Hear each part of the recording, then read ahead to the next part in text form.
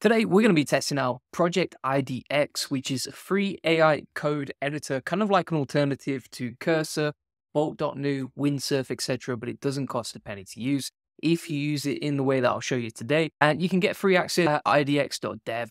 And from there, you can see how you can basically get started and build out your own project. Kind of feels a little bit similar to Bolt when you're actually using it. I'll show you some examples of what you can build, how you can use it for SEO in a second. And you can see here, for example, you can plug in a Gemini API key, but there's also some new updates where, for example, you can install the Cline extension.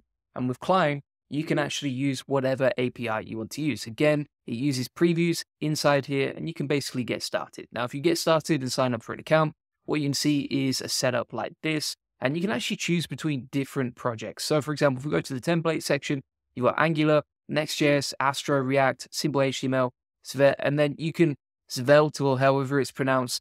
And then from here, you can basically choose between like backend, mobile, databases, etc. You can see you can actually connect it to Firebase, which I know probably some people would use for programmatic SEO. And then you've got some other options like, for example, Google Maps platforms. And also, if you scroll to the solutions section over here, you can actually try different pre-set up templates. So what's interesting about this is you can link it to GitHub, and there's a bunch of like pre-made templates you can test out. So for example, like a compass travel demo or a rock, paper, scissors game, right? Any sort of app or website that you can think of, you can basically develop using this tool. So what we'll do is totally random examples. We'll select Astro from the list. You can choose between many different options. We'll put test in right here. And then from here, it's going to create like a test environment, right? You see how we're using Tailwind as well to develop this. Now, it's going to take a couple of minutes to load, but if we compare them side by side, you see like a very similar sort of environment with Bolt.new. Bolt.new, of course, is a paid tool, and unless you do not hit the tokens limit, whereas idx.google is free. And now you've got the whole setup, right? So these are all your project files, your Astro, etc. And if we scroll to extensions, we can install Cline. Now, Cline is a coding agent that you can use to connect to different APIs. So let's say, for example, you want to use Claude, or you want to use ChatGPT, or you want to use an API from Gemini, etc. Then you can click on install over here. So we'll install the free extension like so. You can see it's installing now. And now we have it installed. Now, once you've installed Cline, and you need this for the project really, from there, you can scroll down to Cline in the bottom left, so it will appear once you've installed it. And now you can select your API provider, right? So if you want to use a free API, you can select Gemini, and then from here, we can go to aistudio.google.com. We can grab a free API key. There we go. This doesn't cost you a penny. Copy that, go back to your project, plug in the API key, hit let's go, and then from here, you can start testing out. The best API that you can use is Claude, but Claude, of course, costs money to use. So if you want to get this completely for free, so for example, IDX is free, the API is free, then you would use a combination of IDX with AI Studio. Now from here, we can run a few tests. So let's say, for example, create a basic blog for my personal brand, Julian Goldie. And in the chat here, it's going to start code the project. You just hit save once it's done that. And it's going to keep scrolling through a few different options. So every time it creates a new file, you click save, and then it will start building it out. And sometimes you're going to have to wait for it to load. Sometimes it's going to have a few errors, but overall it's fairly simple. If you want to expand the chat, you can just grab it like that. And what you've got here as well is a preview in the right-hand side, right? So if you want to build out apps, I'll show you how to do that in a second. But if you just want to build out a website, for example, you can see how easy that is using this process. Now, it's going to give you a really basic like outline right here, right? So we've got the website here, but it looks absolutely terrible. So what we're going to do from here, we're just going to go back and forth with it, right? So you can see here I'm saying, make it look better, add some different sections for me, who I am, etc. It's asking for some information about me, my business. So what I'm going to do is I'll just take the example content from here. We'll plug that into the chat. So basically I'm taking that content that I've already got pre-made, and now it's beginning to insert the H2s, H3s, etc. And you can see we're beginning to get that built out properly. So for example, I've taken a screenshot of my website, plugged that into the chat over here. You can just take a screenshot, drag it in to the chat down here. And then I've said, then it was asking like some information about all the design elements you want. I didn't really want to give it too much prompting, so I said, just go ahead and figure it out. And then actually went ahead and started doing that. Pretty simple stuff. Now, that is super, super basic. I'm not impressed at all by that so far, but let's test out something. So what we're going to do now is we'll go back to here and we'll try Next.js. And I'm also going to get the API key from Claude because I think that'll be much better for actually coding, which will get us better outputs. So let's delete these API keys right here. Going to grab an API key like so. Now we'll go into our Next.js folder and we'll install Cline again. You seem to have to install Cline each time you set up a new project, but it just takes a couple of seconds. And there we have Cline ready to go. And again, this is a Next.js project. So it's a different type of project versus, say, something like Astro. And we'll go inside the selection for the API.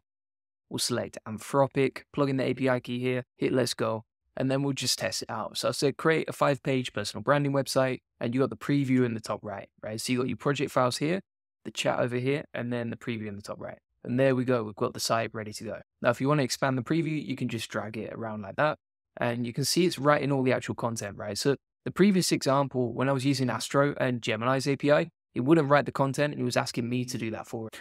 It was a lot more work. Next.js seems to give a better output for sure, especially if you're using Claude's API. It just seems superior for coding. What we can do in a second as well is when we click this, you can actually open it on a test domain, right? So if you wanted to see what it looks like as it's deployed, you can do that right here. You can also see the charges for the API requests, right? So you can see, for example, 0.02 cents to create each page, which is quite interesting because normally you won't see a breakdown from what I've tested before. One thing that I would say though is like if you're using IDX and you're using Claude 3.5 Sonnet in here with Cline, it's going to cost you money. Whereas if you're on like the free trial of Windsurf, that has not charged me so far, and you get free access to Claude 3.5 Sonnet. But this definitely seems more comprehensive when you do it with Anthropic. Whilst that's being done, what we can also do is try creating a Flutter project, right? So Flutter, I think this is more suited for apps, for example. So we're going to click create like so, and we've got our Next.js project over here. We have our Flutter project over here. And now the Next.js project is pretty much ready to go. So npm run dev over there. And if you click on open over here and then open, you can basically deploy it on a test. So you can see, for example, here's the test name for the website. Might take a little minute or so for the preview to pop up, but you can see here how you've basically got that personal branding website. And again, all we had to do was plug in a very simple prompt, which was create a 5-page personal branding website as a task, and then Cline just figured it out with the API requests and even hosted it, as you can see here. And then we've got the test domain. If we click through these pages in the navigation, so for example, contact, design is super nice. I don't know if these blog links are actually going to work. Let's test it out. Doesn't seem to do anything when I click on them, or it directs to the blog page. Let's click on project, see what we got. Not bad. These buttons don't work, but you can see how easy it is to build out, and then you would just keep going back and forth. And then you got the About Me page right here. Now, if you wanted to customize that to you, your business, etc., then you just go back to IDX over here, and you just say, customize this to me, Julian Goldie. Here's some info about me. Grab some information from my About page, like this. Go back to IDX, plug that underneath, and then say brand colors, and hit brand colors. Like so. And that should start running through the project. Now you can also see here the total API cost, which is really, really useful. So you can see how much this project has cost us so far. So to build out this website, host it, deploy it, etc., that cost us $0.2, right? So 20 cents.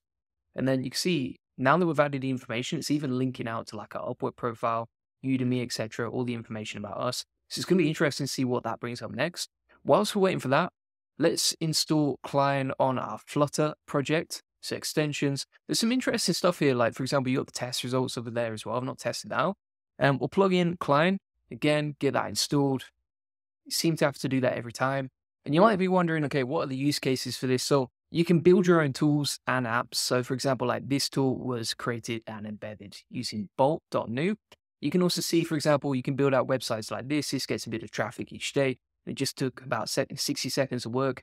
You can build the same thing inside IDX. Additionally, you can build your own tools, apps, websites, etc., personal branding websites, even like one-page exact match domains. So for example, let's say it was Black Friday, you could probably do it like that as well. Here's an example of a landing page I built. I think this was using Bolt.new again, and you see how easy it is to build out these one-page landers, funnel traffic to your funnels, and then rank for like exact match keywords. Obviously, you got to quality control all this stuff as you go along, but it's pretty simple. So we'll go back into Anthropic, grab that API key from before, plug it in there, Let's see what that does next. So we're going to say just something super basic like create a keyword research tool. And you can see you can select between web and you can select between Android, right? So Flutter is a bit different because it's more designed for developing apps. Whereas, for example, when you go onto the Next.js project, it's more like a website sort of project, right? So you're not going to see an Android preview right there, but you will see the web preview. One of the most interesting things about this is like how much the web design industry and coding industry is being disrupted. Over the last few weeks, I've seen, for example, Project IDX with Cline, obviously Rise, you got Windsurf, you got Bolt.new, V0 as well, and there's many, many others, right? So this industry seems to only be going one way, and this is the worst it's ever going to be, let's be honest. I definitely think that IDX is harder to use, just more time consuming. Windsurf will just go off and create the website, whereas there seems to be a lot more back and forth and like clicking of save and approve and etc. That sort of thing inside IDX. This seems to be super buggy. So it's saying like task completed, but you can clearly see like nothing is done. Probably my ignorance at using these tools, but it's definitely not as user-friendly or as efficient from what I've seen versus Windsurf. Here's an example of an app I actually created earlier for expense trackers. So for example, if you click on plus right there, you can add in your description, your amount, and you can preview it inside the browser as well over there, right? So you can build like a basic apps, but it doesn't seem to work every time like I've just shown you. Not going to be SEO, I'm just going to be completely transparent, like that's how it is. And now we can see after going back and forth with the coder, it's created this site. It's looking clean, like the font is not great. I think you'd have to go back and change that. Let's click on get started, see what it does. Let's try and host it, see what it does next. Get started doesn't do anything. Learn more doesn't do anything. It's not working. It's created some content on the homepage, so definitely better than the project we created before. Let's click on the about, services, blog, contact. These links do not seem to work, even after going back and forth. Like, look at the chat. If we keep scrolling up, like it goes on for a long time. Like this was a lot of back and forth. So I would say this is okay. Like it's honestly, there's a lot of hype around Project IDX at the minute. From what I've seen, it's just not that user friendly. It has a lot of more bugs, even when you're using Claude. And Windsurf AI seems to still be winning when it comes to this stuff, right? You can see, for example, this is just not working at all. Let's try and open up the local host that's recommended. Yeah, this is just not working. All right. So thanks so much for watching. What I've actually done is plug all these video notes from today into this tutorial. So if you want all the video notes, links, etc., just scan the QR code. You can get the video notes from today. Additionally, if you want my best prompts for creating websites with Bolt.new, Windsurf, AI, etc., all of these are based on what's working for me. When it works, then you can get that. Just scan the QR code on this video. You can get that inside the classroom of the AI SEO Success Lab, along with 53 AI SEO tools that I've built.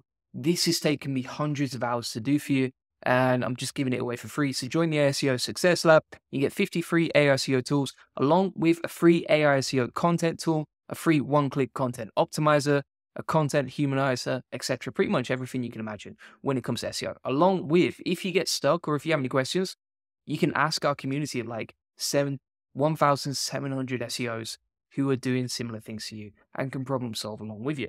So thanks so much for watching. If you want to get a free one-to-one SEO strategy session, feel free to get that link in the comments description. We'll show you how we take websites from 0 to 145,000 visitors a month and generate thousands of dollars in sales and autopilot. On this free link building acceleration session, you'll get a free SEO domination plan to discover the secrets of link building. Answer any questions you have. You learn the best link building strategy for your website, plus how to quickly outrank your competitors in link building, how to 10x SEO traffic based on what's working for us. And if you sign up for 3 months, you get 1 month free. If you sign up for 6 months, you get 2 months free. If you sign up for 12 months, you will get 4 months free of SEO. So feel free to book that link building acceleration session. See you on the next one. Bye-bye.